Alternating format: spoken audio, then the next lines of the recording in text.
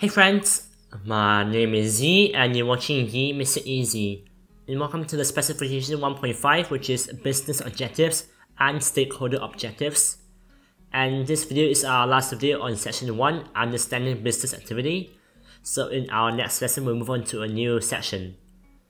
But anyways, by the end of the lesson, you should be able to describe 1.5.1. Businesses can have several objectives and the importance of them can change. 1.5.2, the role of stakeholder groups involved in business activity. And 1.5.3, the differences in the objectives of private sector and public sector enterprises. So check the pinned comment for all the timestamps. And we'll move on now to 1.5.1, business objectives and the change in importance. Here's a heading, the need for business objectives and the importance of them.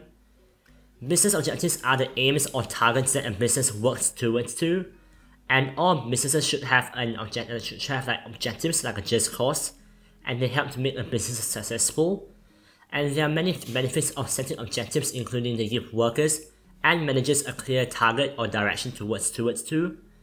Taking decisions will be focused on will it achieve our objectives. A clear measurable objectives help unite the whole business towards the same goal. Business managers can compare how the business has performed to their objectives to see if they have been successful or not in the right direction. And lastly, it gives a sense of direction.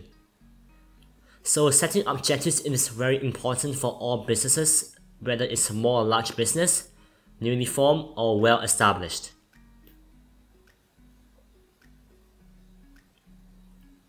Then we have different business objectives like survival, growth, profit, and market share.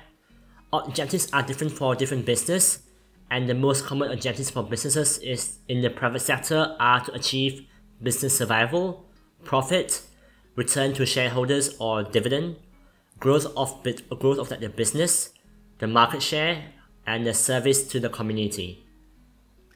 And here's looking more into survival.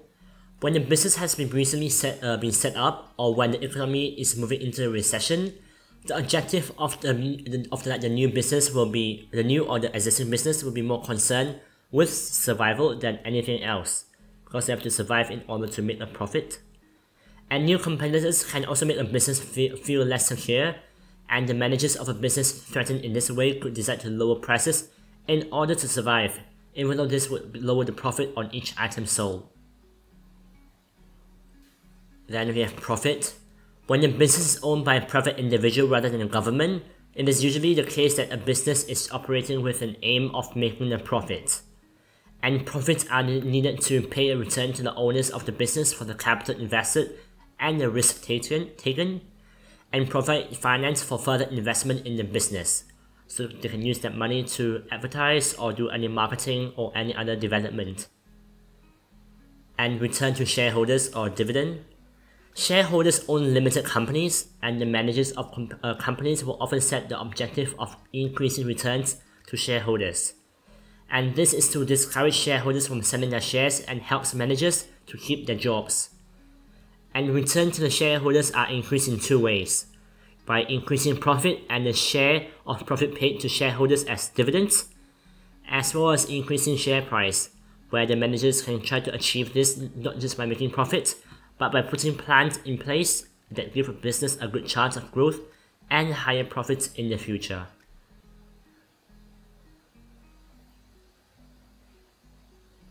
Then we have growth.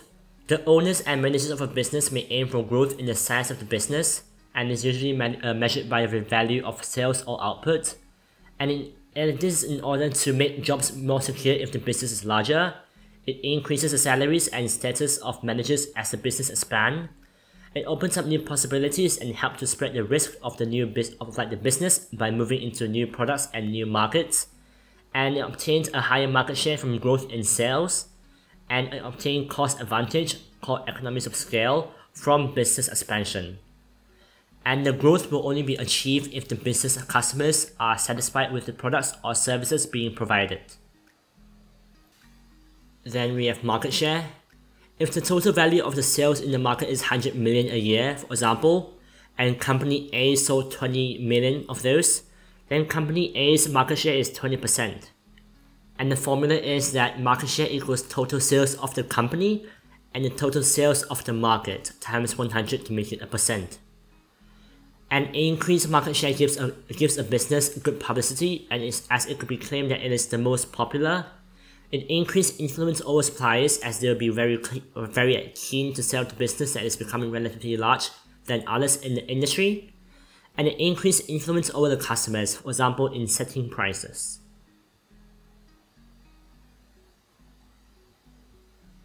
Then we have objectives of social enterprises, and here's providing a service to the community, the objectives of social enterprises.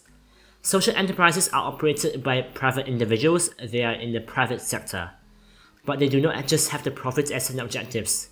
When people operating a social enterprise are often set 3 objectives for the business, which includes social, which is to provide jobs and support for the disadvantaged groups in society, environmental, to protect the environment, and financial, to make a profit to invest back into the social enterprise. And here's why business objectives could change. It is most unusual for a business to have the same objective forever. Here are some examples of situations in which a business might change its objective. Number 1, a business set up recently has survived for 3 years and the owner now aims to work towards higher profit. It's like a change in their structure and business model, perhaps. A business has achieved higher market share and now has the objective of earning higher returns for shareholders. And number 3, a profit-making business operates in a country facing a serious economic recession, so now has a short-term objective of survival. Then here we have 1.5.2, the role of stakeholder groups involved in business activity. So here's the main internal and external stakeholder groups. The following groups of people are involved in the business activity in one way or another, or are affected by it, which includes owners, workers, managers, consumers, government, the whole community, and banks. These groups are sometimes called the stakeholder groups of the business, as they have an interest in how the business is run. Then we have importance and objectives of different stakeholder groups. Objectives. Let's say we have here owner, its internal stakeholder group, and here's main feature and most likely objective. And I'll just skim through this. For owner, the main feature is they put in capital to set up the business and expand the business, and they will take a share of the profit. And if the business doesn't attract enough customers, they may lose the money they invested. The most likely objective is that they share of profits, so they gain a rate of return for the money they put into the business, and the growth of the business so that the value of their investment increases. Then I have workers for internal stakeholder groups, and the main features, they are employed by the business and they have to follow instructions of managers, and they may need training to do work efficiently, and may be employed on full or part-time contracts and on a temporary or permanent basis. And if there's not enough work for all workers, some may be redundant or retrenchment and told to leave the business. So this can be seen in some companies during this pandemic, COVID-19, where lots of businesses lose money, so they had to some workers may have to be redundant. And the most likely objective, which is regular payment for their work, their contract of employment, job security, as workers do not want to look for new jobs frequently, and their job that gives satisfaction and provides motivation. And here's managers internal. So the main features are they are also employees of the business, and they control the work of other workers, as I discussed a few videos before, like different types of managers, like line managers. And they take important decisions, and their successful decisions could lead to business expanding. But a consequence is that if they make poor decisions, the business could fail. And the most likely objective for the stakeholder group, and they have high salaries because of the important work they do, and job security, and this depends on how successful and good they do the job and how successful they are, and the growth of the business so that the managers can control a bigger and better known business, giving them more status and more power. Then we have customers external. They are important to every business, and they buy the goods and the business the goods that the business produces, or the services that the businesses provides. And without enough customer, a business will make losses and eventually fail. And the most successful businesses often find out what customers want before making goods or providing services. This is called market research or market-oriented.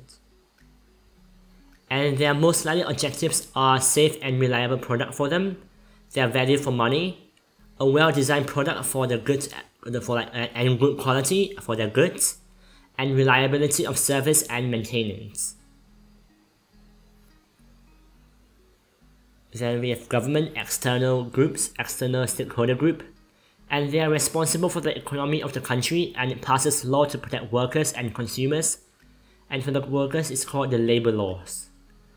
And the most likely objective, they want a business to succeed in its country, as successful businesses will employ workers and they will pay tax and increases the country's output, and it's called the multiplier effect in geographical terms.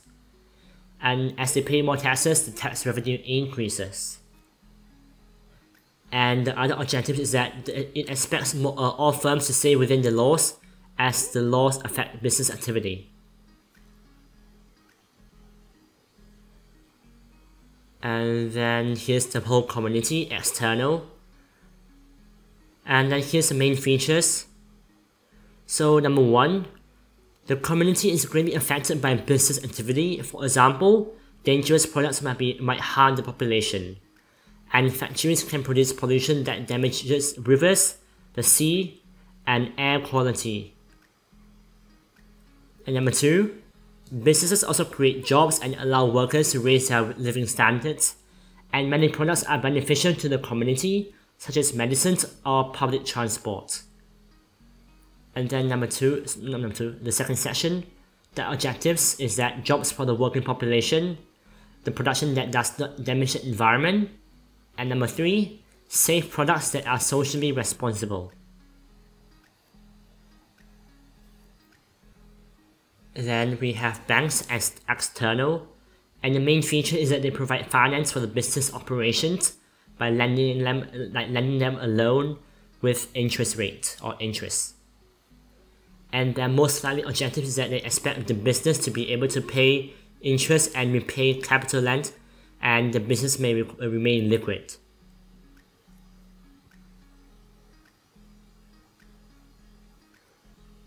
Then we have this here right here, how these objectives might conflict with each other by using examples. And most businesses are trying to satisfy the objectives of more than one group, whether it's internal or external. And managers therefore have to compromise when they come to decide on the best objectives for the business they are running. And managers will also have to be prepared to change the objective over time. The growth could be the best option during a period of expansion in the economy, but survival by cost might be better if the economy is in recession, as seen in 2020 to 2021. So here's just like a concentric diagram and the business stakeholders.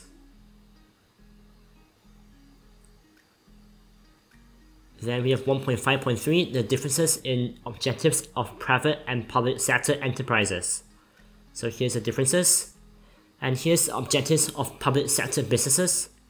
The government owns and controls many businesses and other activities in mixed economies. These were the public sector.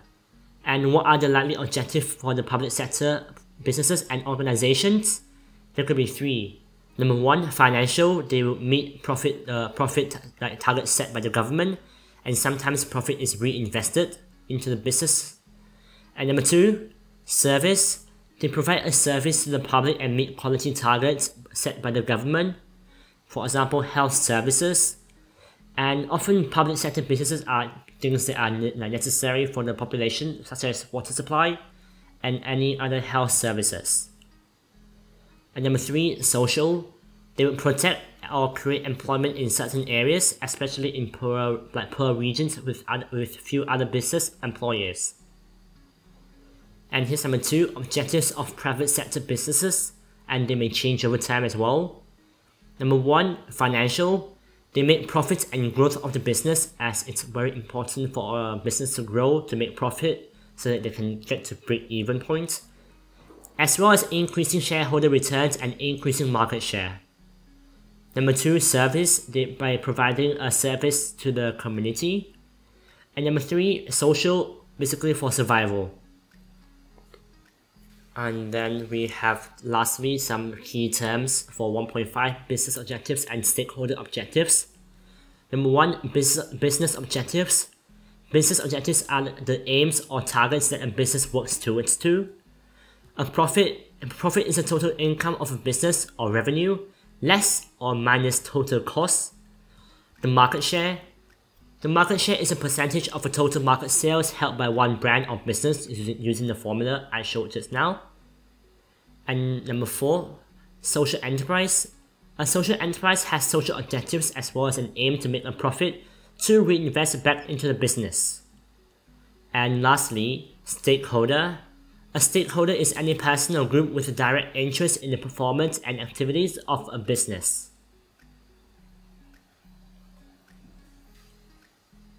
And that's it for this 1.5 specification for business objectives and stakeholder objectives video for IGCSE Business Studies. And I hope you guys found it useful and found it helpful, and if you did, please leave a like and subscribe and comment down below if you have any questions or criticisms. And also check out my Instagram in the description for more daily content. And I hope you guys found it useful, and I'll see you guys in the next video. Until then, stay safe and happy learning.